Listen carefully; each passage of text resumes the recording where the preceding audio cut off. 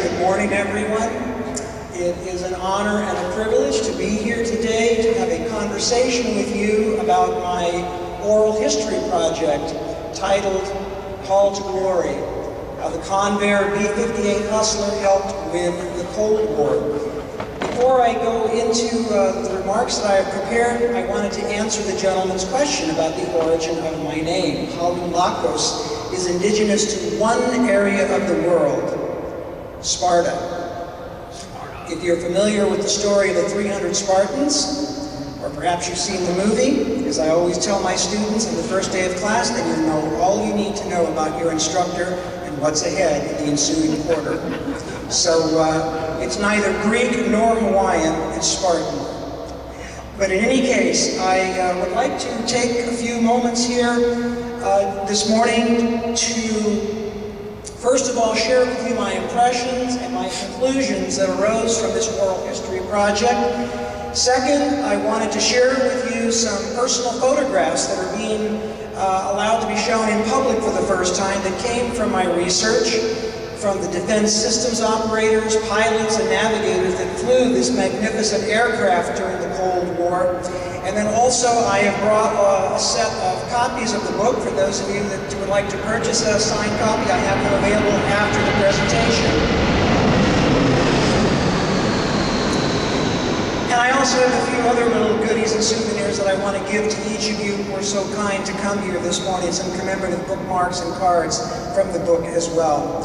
So what I like to do with the conversation is to always begin with a series of questions. And usually there are 4 of them that I like to ask when talking about this particular project. And the first question I would ask is, I'm sure that most of you here have a vivid recollection, perhaps personal or through watching film or reading books about the Cuban Missile Crisis in 1962, yes? But how many of you here know the story behind the story, the difference maker in that situation? I imagine not many. That's one of the questions that is answered in my book. Second question, how many of you here are familiar with or have seen the movie or read the book titled Failsafe? Maybe some of you saw the made-for-TV remake in the year 2000 that featured George Clooney. Sticking with the theme of cinema and television, how many of you who watched classic sci-fi television in the 60s or maybe classic sci-fi movies in the big screen remember the encapsulated cockpit as part of the standard operating features for interplanetary spacecraft as well as high-tech aircraft? Anyone? Of course. And then finally, I would ask all of you, I love that sound. I tell my students that's the sound of commerce. That's the sound of commerce. I live near MCAS Miramar, and I always say that's the sound of freedom. So we get to enjoy both. It's a great blessing. So my last question is, if I tell you the date, November 22nd, 1963, invariably, I'm sure most, if not all of you, will recall JFK, the day that our 35th US president was assassinated. But how many of you here can tell me what was the subject of his last speech that he made that morning in Fort Worth before he journeyed on to Dallas? I imagine not many of you can. Well, the answer to those questions and many, many other topics are found in my book, Call to Glory. And obviously the unifying factor is the Convair B-58 Hustler. It was the difference maker in the Cuban Missile Crisis for reasons that I would like to talk about in the context of our Q&A session this morning. It was also the aircraft that was used to depict the fictional Vindicator bomber that was used to deliver the nuclear ordnance in both the big screen and TV version of Failsafe. And of course, the encapsulated cockpit was designed and developed and perfected for the B-58.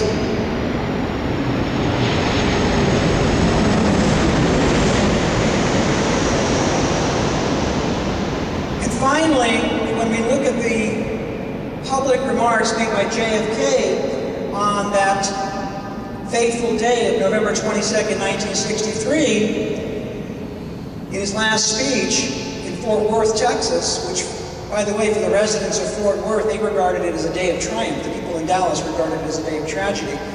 He spoke in glowing terms about the Convair B-58 Hustler, how important it was as a strategic asset in our national defense, how it was the best bomber in the world. I always found that rather interesting, considering that it was the critical asset in the Cuban Missile Crisis. Well, having said that, I wanted to mention to you that the unifying theme of Call to Glory is that the B-58 Hustler exemplifies the proper notion of economy and national defense. That is, when a nation is able to develop and deploy a weapon system that is so powerful that it never has to be used in anger, then from a finance perspective, that is looking at return on investment, that nation has received the highest ROI that it can on that military asset because it has been able to achieve victory. Victory through deterrence, to keeping the enemy at bay, to keeping them wondering about, they should learn to step carefully. The B-58, as it turns out, in its short service life, not only set records that still stand to this day, but equally important, and what gets lost in the story, is that it was a major economic and technology driver, producing enormous benefits that continued in the ensuing generations of not only high-tech military aircraft, but also in commercial aircraft as well, which we can talk about. In addition to that, during the time of its deployment, it served to be able to significantly reduce the risk for the overall SAC bomber fleet.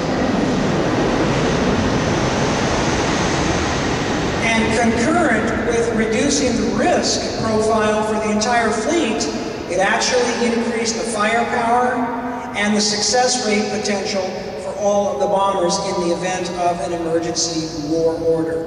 Certainly these are high attributes for any military asset that is deployed. Now, when we look at other aspects about it, as I referenced in my opening questions, it turns out that the movie Failsafe and the events of the Cuban Missile Crisis actually gave rise to some very interesting urban legends that still you find in some, well, I would venture to say in some public school classrooms, where history and mythology tend to be mixed, but it's kind of fun. It was interesting to deconstruct that in the context of my work. And then also, I was very privileged to have an entire chapter in this book from the last pilot, actually defense systems operator, that had to use the encapsulated cockpit and had to bail out at high altitude. So his story is found in there. It's very inspiring, very interesting, I think, when we look at that. But I want to say that one of the most interesting things that came about in doing this research was on two different levels. First and foremost, the B-58 exemplified not only the highs of this decade that has come to be known as the soaring 60s, but also it exemplified the lows. And specifically what I refer to is the rather anticlimactic way in which the decade ended. As I recall, there was an 18-month period during 1970-71 when the B-58 Hustler was retired. Public funding for the supersonic transport was canceled, and the manned expedition to Mars that had been on the books since the mid to late 60s was canceled. And as we're going to find out in this book, it was part of a whole systemic shift.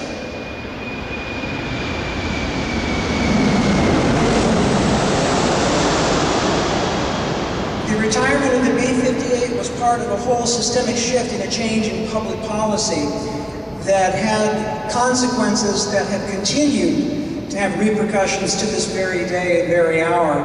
And so it's interesting to look at it from that prism, but perhaps I think even more important is the people that were involved. We often are very privileged to honor the veterans who have served in World War II, Korea, Vietnam, Desert Storm, Operation Iraqi Freedom, and so forth. But oftentimes there are people that have sort of been lost in the shadows, and the people that flew the B-58 Hustler, known as the Black Sheep Squadron of SAC, were equally important in our history, and that's another reason why I wrote this book, was to pay tribute to them. Because like the ancient Spartans that are a part of my heritage, like the men at the Alamo, which is also part of my heritage because my mother's from Texas, these men that flew these aircraft were called to glory, knowing at a moment's notice that they would be asked to do the unthinkable. And they gave every bit of themselves as others did. And so that's another reason why I wrote this book. And so what I'd like to do, as I open it up to Q&A, I'd like to pass around this little picture album here that I brought. And it has some photographs that were given to me. You'll see there some of the photographs of the best bomber crews that flew the B-58, and some other neat photographs there that actually debunk some of the myths about the B-58, which again I'd like to talk about in Q&A. And then there's some other neat pictures in there that for those of you that have a San Diego connection, I think you'll recognize a very important rocket that is associated with this area that you'll see it parked next to the B-58. So with that, I'd like to continue our conversation by throwing it open to all of you for any questions that you may have. Yes, sir? I've always been curious as to why the B-58 modified the tactics for nuclear weapons delivery. Can you be more specific? For instance, they made the Skyhawk a nuclear bomber by preventing cross-bombing, and they used lay-down bombing, and then the normal one would be like the B-61, where you could air detonate it. Did they do anything different as a result of having this capability? The question was, if I'm going to summarize your question if I may, was basically how did the inclusion of the B-58 its deployment alter tactics and strategies for in the event of a nuclear war order? Is that correct? Okay. So based on the research that was done and the testimony given to me, the B-58 was designed to fly at supersonic speeds as it approached the target area, and then it would slow down and drop to low altitude. And it could fly at a low altitude, and then basically it had not one, not two, not three, not four, but 5 nukes that you can see externally strapped here. And the centerline weapon was the biggest one. It had basically 5 times the megatonnage of the other 4. So what was done is that the B-58, their targets were in large part all in the western part of the Soviet Union. And they used drag chutes. There was no drone applications like with the Hound Dog that was used in the B-52 later. So essentially they would drop down to a low altitude, they would deploy their 5 nukes to the various targets using drag chutes, and then use their supersonic afterburners to get out. And that was the plan. It is also something that I confirmed that there was regarded as a safe place. As safe as an inconvenience, such a conflict perhaps, but in the area of Turkey. That was one area that was viewed as a place to either bail out at high altitude using the encapsulated cockpits, or hopefully to be able to land the bird. But I can tell you that the B-58 had a tremendous impact on the whole deployment of SAC, because what it did was it reduced the measure of risk, that is standard deviation, of, in terms of loss of aircraft as well as personnel. It lowered that standard deviation for the whole fleet. And it wasn't so much that the B-58 was a better aircraft than any other in the fleet, but it's the combination of those assets. And that's really what comes about in this research. That when we evaluate military assets, it's not about looking at one aircraft versus another, or one platform versus another on a standalone basis, but how do they work in conjunction with a larger strategy? And the B-58 was enormous in that regard.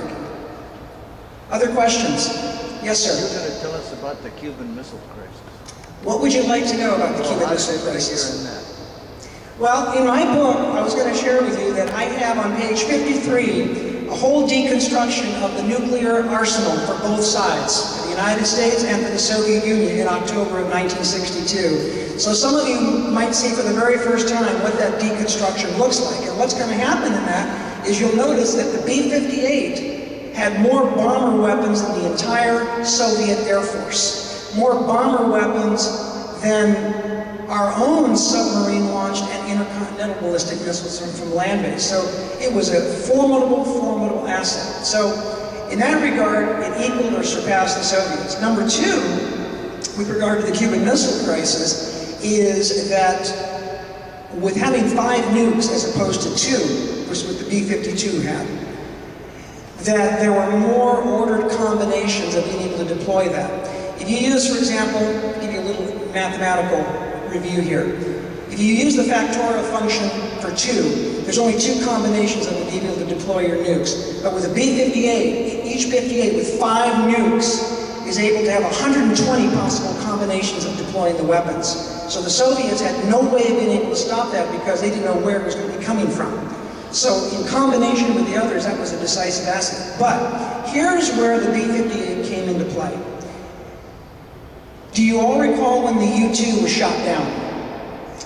Of course, the question was, well, what are we going to do? The Soviets have shot down one of our planes, we need to go in, we need to take them out. We did something very different, and it sent us a very strong message, and this is where the turning point occurred.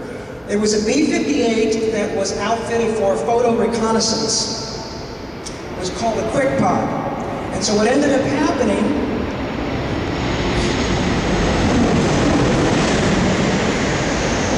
was that a B-58, a single B-58 was deployed over Cuba to continue the photo reconnaissance that were being done by the U-2 spy planes. And it sent a very strong message to our adversary. First and foremost, we're still watching you. We still know what you're doing.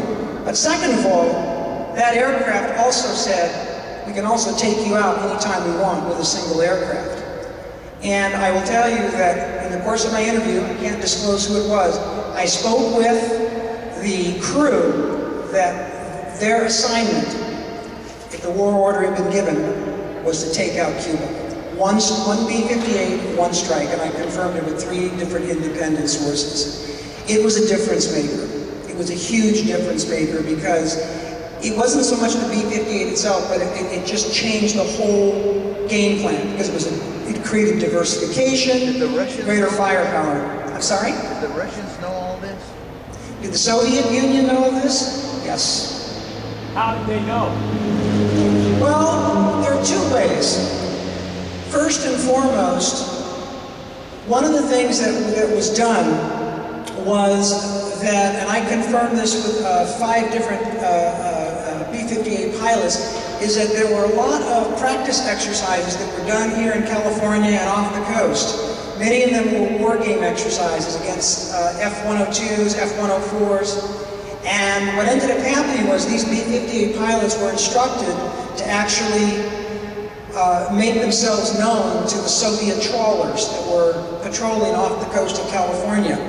And what it let them know was that the B-58s were able to successfully destroy, in a war game exercise, the targets that were being done here domestically. So they were well aware, and they made sure that they telegraphed that because they took the countermeasures off to make sure that the Soviets knew that. That was one way. And then the second, of course, was in the context of the crisis itself, that we were not deterred. But instead of responding with a military strike, what we did is we sent the aircraft over, and of course they know that the next one may not just have photo recon equipment, it might have some, shall we say, as the British say, little buckets of sunshine. Other questions? Yes, sir. I understand it was retired when they had wing cracking problems, is that correct? Well, not entirely correct, if I may. The B-58 had what is called a unibody structure, much like this aircraft that I have here on my lapel pin. That's the RAF Vulcan. It's a Delta Wing aircraft also deployed at the same time, subject of a previous book that I wrote. And these unibody aircraft, they had greater stability because of their Delta Wing design, but they had a finite fatigue life.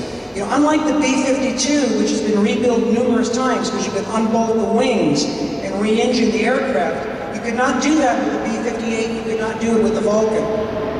So as a result of that,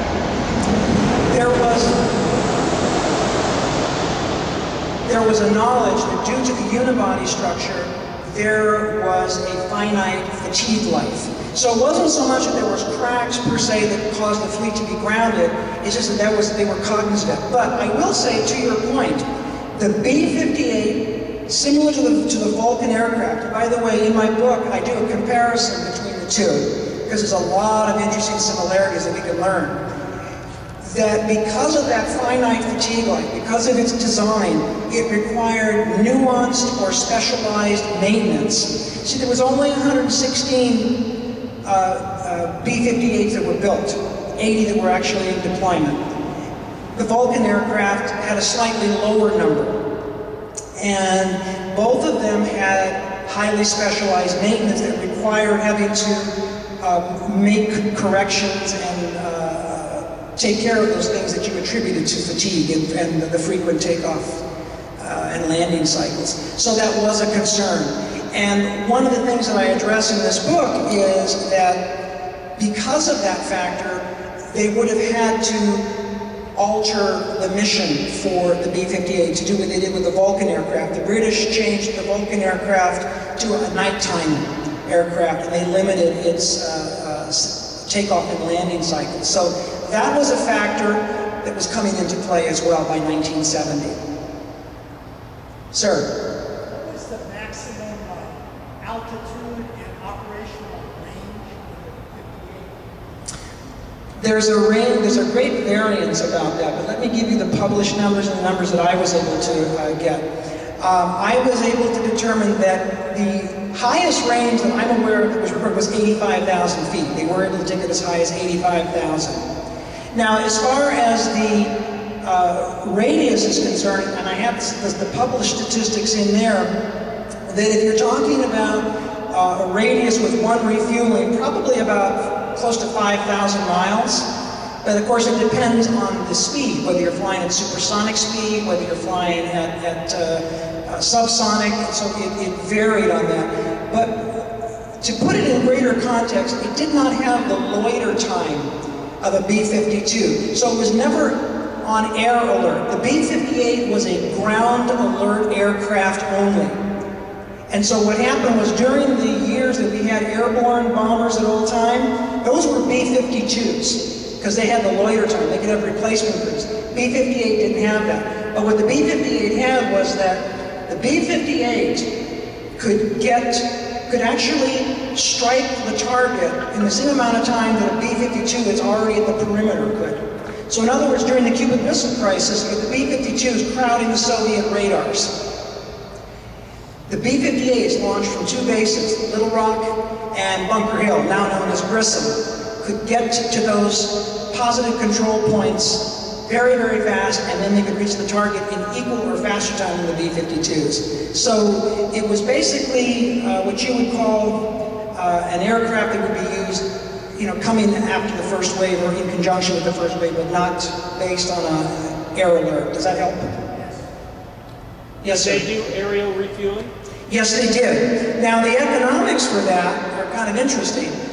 It's been reported, and I did confirm that with a B-58, you required one KC-135 to refuel one B-58, whereas with a B-52, you could get two KC-135s could refuel three B-52s. So that may have been part of the cost accounting numbers that went into the decision there. You talked about altitude. How about speed? Oh, the speed was about 1,350 miles an hour. So it was very fast. It had the speed and the maneuverability of a fighter aircraft, but it had obviously the striking power of a bomber. But it was regarded as a medium-range bomber, not a long-range like the B-52 or its predecessor, the B-36. Did it have a unique engine? Did it have unique engines? It did have special engines that were designed. They used a whole new engine design for the B-58, which are discussed in detail here in terms of how it absorbed the shock waves. And in addition to that, new structural designs, also new materials, and other such factors that became a standard for later aircraft. So that was the reason why the cost figures, and I break it all down for you here, why the B-58 was regarded as being so much more expensive than, say, its predecessor bombers. It was a pioneering aircraft. And a lot of the things that were done with the B-58 became standard for other later generation aircraft. Basically, and this is not to be pejorative about it, but I will tell you that the B-52 was nothing more, and I don't mean that, again, to be pejorative, it's basically a faster version of the B-29. Had intercontinental range, you could carry more, great aircraft, not denigrating its service record, but a lot of the economics and the manufacturing and technology, you didn't have to do as much in the way of upfront investment like you did with the B-58. So. Was that engine used in any other aircraft? It's my understanding that it was later used in other aircraft, particularly in testing. Yes. It was a J-79. That's it, yes. F-110. Yes, sir. The guy in the back, you called him the Defense System Officer? Defense Systems Operator, yes, sir. Operator. DSO. What did he do and what was his capability? Can you say that? Yes, I can, and it's all on the pages of my book. Basically, the Defense Systems Operator there had the role of assisting the pilot and being able to obviously deploy or to utilize the Vulcan cannon, and then also to help the pilot make sure that the ordnance was delivered. And in the event, shall we say, catastrophic event, perhaps be able to step in at some point. How about countermeasures? The B-58 did not really utilize countermeasures. It really relied on its speed and its low-level flying capability. It had some countermeasures. It had some countermeasures in the center pod here. It had some countermeasures, but it wasn't like loaded with countermeasures as some of the other aircraft were. So it had a minimal amount in comparison to, say, like the B-52s or others. They didn't carry as much because, they didn't have a lot of space. It's a fairly small aircraft when you look at it. That pod had room for 3 operators in it. The pod that hung underneath the B-58. Yes. Fortunately, it never got far enough along to develop the guys to fly that it was probably developed and we should get used to that. Yeah, it's an interesting aircraft. It was very versatile. It was the gentleman here points out that the versatility of the aircraft was greatly enhanced by this center pod that could expand the number of countermeasures. That's what enabled it to be so effective in the Cuban Missile Crisis, to be used as a photo recon. I should also tell you something else that's not generally known, although I discuss it in Call to Glory, and that is it was used for humanitarian efforts. How many of you recall the earthquakes that hit Alaska in 1964 through 68? You all recall those great earthquakes? What do you think was dispatched up there to take photo recon? It was the B-58. But it's interesting because what you find out is that it was a very good aircraft for that, but it didn't have the capabilities, say, like an SR-71 to accomplish the same goals. And so that's why it was never fully moved into that role. But it certainly had the versatility to be able to do that, and it served as well, particularly at the most important time in history. We talked about the B-70, and you read much about B-58 used as a chase plane, although it only flew 1,000 miles an hour slower than the B-70, but it was used as a chase plane for other networks. Question, or the statement here was made, a great observation about the XB-70 Valkyrie. All of you remember that wonderful aircraft? Of course, what a wonderful aircraft. Also emblematic of the soaring 60s. The B-58 was indeed used as a chase plane on occasion with that aircraft. And it's interesting, I have a whole section in Call to Glory that talks about the various aircraft that were built during that period. The Skybolt missile, for example, the XB-70 Valkyrie, that did not get fully deployed, and there were some consequences to be paid for that, which I enumerated and quantified. The B-58 was actually able to be deployed and was able to actually have a distinguished service life. Unfortunately, with the other assets, we were not able to fully realize their benefits. It's ironic because Skybolt was canceled on the day that it achieved operational readiness and capability. And the B-70 never reached full production. Supposedly it was going to be carried on to an R&D role, but that never really was fully deployed either. Yeah, it was a great aircraft, but unfortunately it never realized its full potential. Well, it's interesting about politics. I addressed that as well in Call to Glory.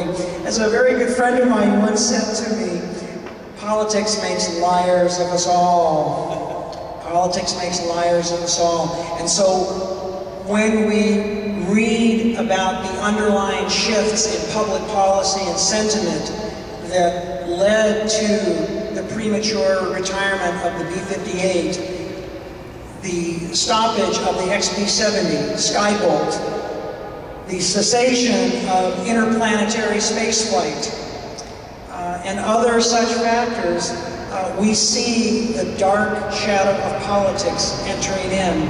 And it's really sad because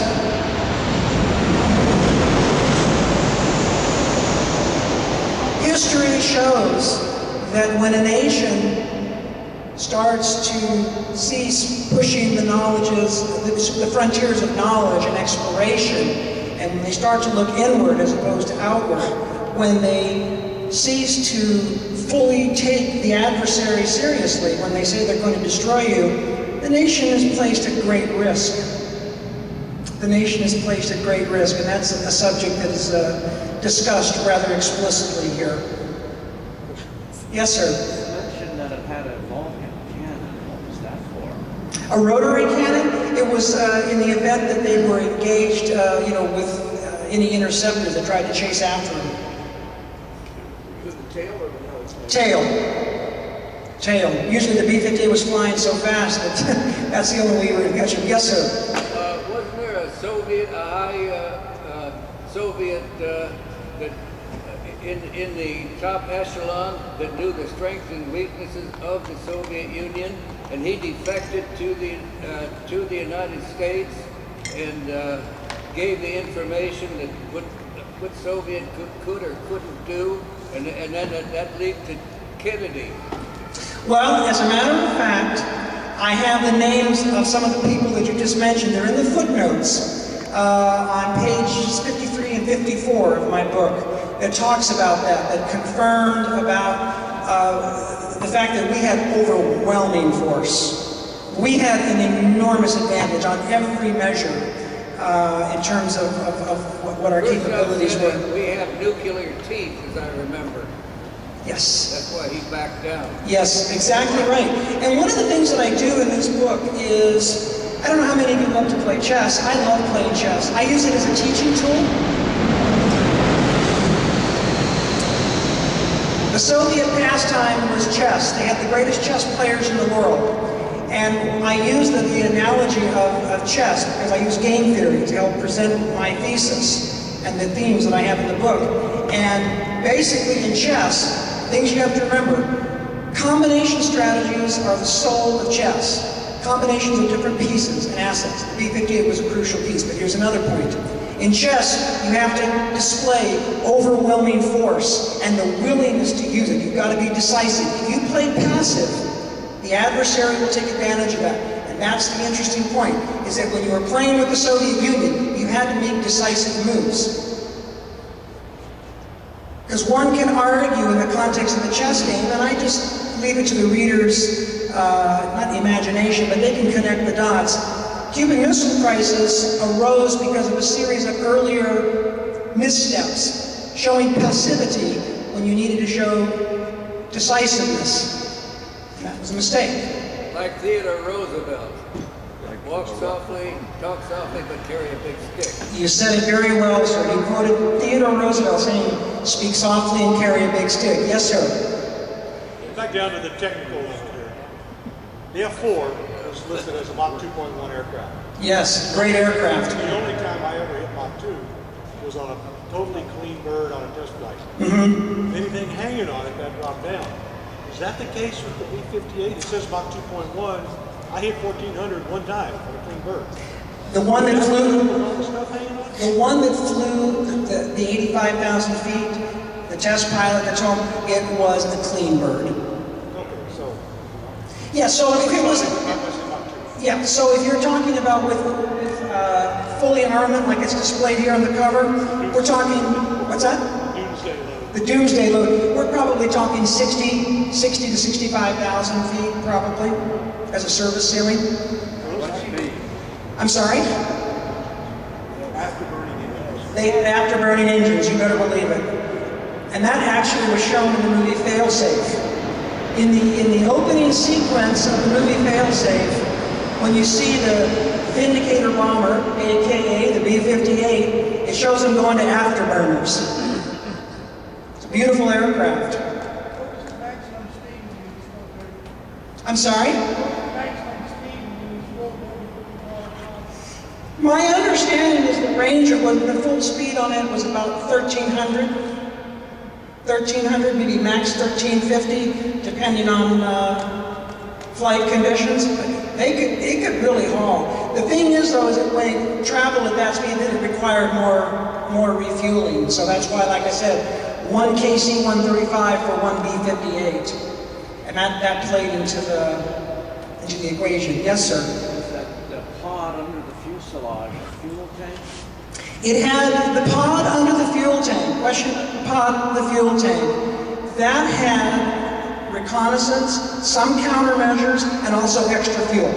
And then what could happen is they would drop it when they had used them all in the context of a combat situation. And by the way, when they were doing their war games exercise off the coast of California, so that the Soviet trawlers, quote unquote trawlers, fishing for information, they made sure that they saw all of that. Yes, sir. I'm getting a bit confused about the airspeed of the airplane. You had mentioned 1,300 miles per hour. Is that with all of that stuff attached to the fuselage? Yes. Or clean? Yes. So All of the speeds that were quoted were with fully loaded. But then again, as I noted earlier, to sustain that, you got to use a lot of fuel. So you can do it for short bursts. Yes, sir. What special fuel did they use?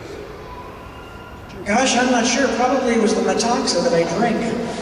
I was wondering if it's like they use in the X1. Yeah, like the SR-71? Yeah. I'm not aware that, I don't believe it was a special fuel like that. I mean, because of the fact that it's such a large deployment of aircraft. There were 2 wings, each comprised of 40 birds.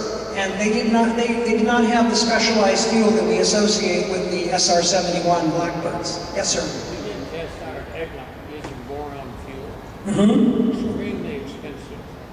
Yes, the gentleman mentions about using boron fuel, extremely expensive. I do want to mention something here.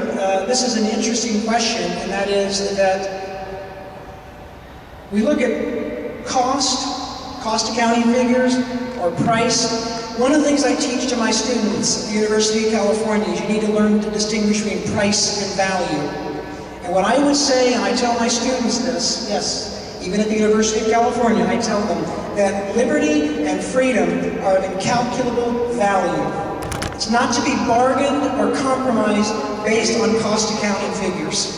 So this is something that you have to think about very, very carefully in the context of a broader, holistic strategy. It's not just about numbers.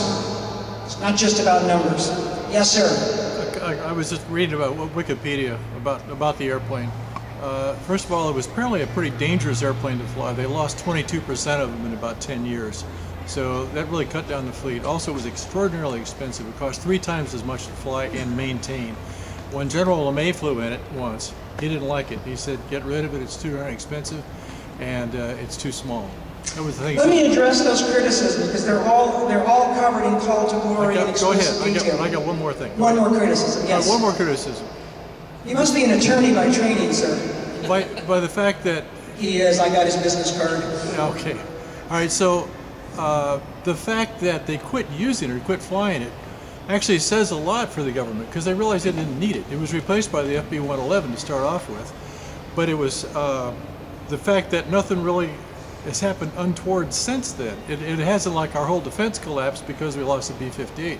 They took out a very, very expensive thing that was difficult to fly and killed a lot of people to make, you know, theoretically better. Let me address your points here, because these are very popular misconceptions that the gentleman has shared with us, and I'd like to address them. First and foremost, the B-58 had a high accident rate. Yes, 22% of the aircraft were destroyed in accidents, but keep in mind it was a pioneering aircraft. It was, and as it is with all new pioneering aircraft, you take the slings and arrows. The fact of the matter is, other supersonic aircraft that were deployed at the same time had a much higher fatality rate. For example, the F-100 was also deployed at the same time, had a 47% accident rate. The SR-71 had a 37% accident rate.